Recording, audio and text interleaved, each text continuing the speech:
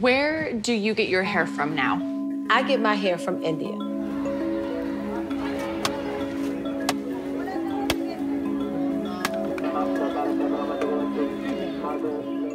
Widely considered to be one of the most ethical places to source hair, Hindu temples are a crucial part of the industry.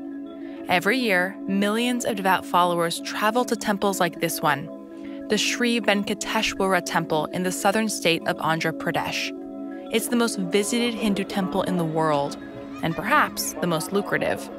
Here, devotees shave their hair as an offering to the gods, which becomes an easy revenue source for the temple, bringing in more than $7 million per year. It's a practice that provides a constant supply of cheap, high-quality hair.